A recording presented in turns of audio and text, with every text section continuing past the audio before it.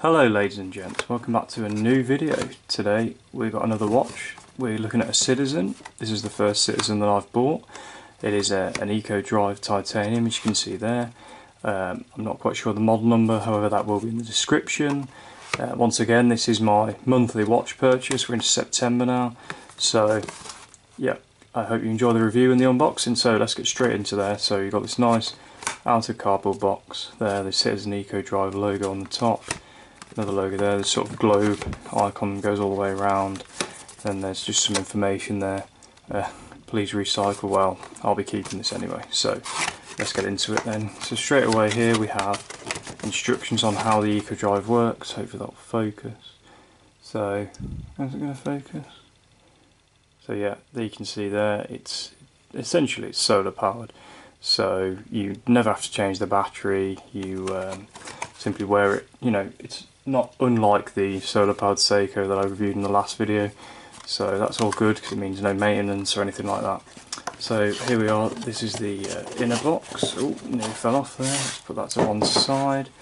In there you can just see the receipt for the watch itself. I paid £169 for this watch. It was a discount. Retails around £229, mainly I think for the titanium band that's on there. So you've got your Citizen getting started. Also, you know, register. I haven't registered it yet, but I will do. So sort all that out, and then the sort of manual and guarantee. So general instructions and that.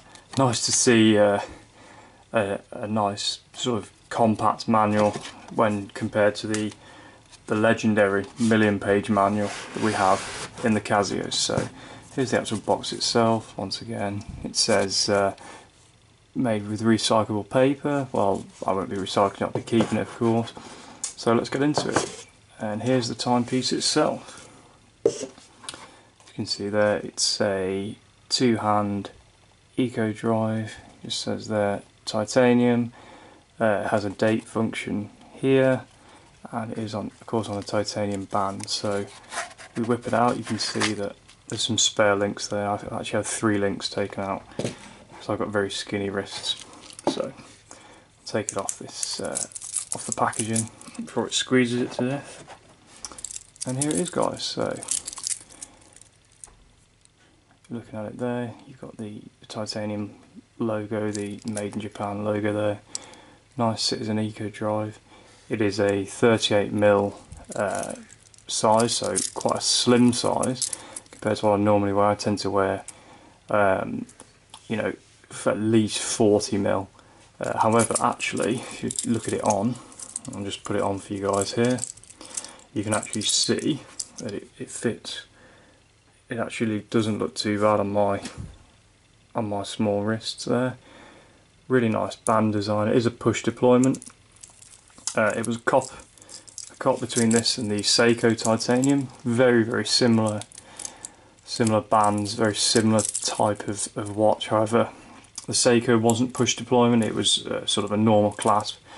Really, I didn't like it too much. So I'm not knocking the Seiko. They're great watches. Personally, though, I preferred this. It's very, very light, this watch. You know, something like, I wish, I don't have it here with me, but if I was comparing it to something like Aqua Racer, which is solid, you know, stainless steel, very, very hefty, very heavy to sort of wear. This, it's almost like air. It's like wearing, you know, a G-Shock or something like that. So it's, you know, really strong as well. Of course, titanium is reportedly 40% stronger than steel. We'll see about that. I've managed to not scratch it so far, which is good because I unfortunately scratched the Seiko that I reviewed in the last video, which is my own fault for going on night out wearing a decent watch. So I believe it is luminous as well. I don't think I'll be able to show you. No.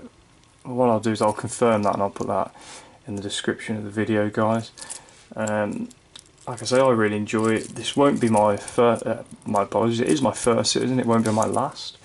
I'm aiming towards one of the Pro Masters or the Navihawks, the real big posh Citizens.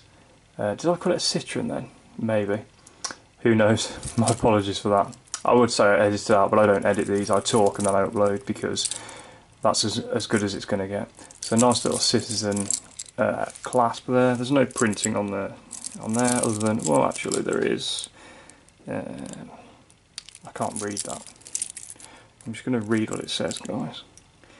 It just says titanium band made in China, and then of course the back plate, which is very difficult to see because you can't get rid of the band.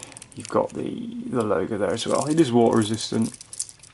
Not that I ever go swimming in these type of watches or anything like that, but yeah, it's just really, really nice. I really sort of enjoy wearing it. I've been wearing it a few days now, and it's one of my favourites.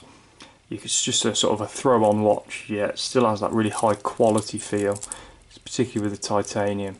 Really, really nice. And yeah, that's about it, guys. So thanks for watching anyway. Thanks to everyone who's watched so far.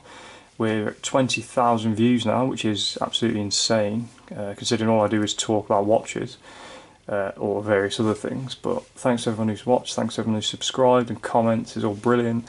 We've got more stuff coming your way, more watches. Definitely, I've got a big video planned with the state of the collection. I'm up to 21 now, so we have a huge video planned for that.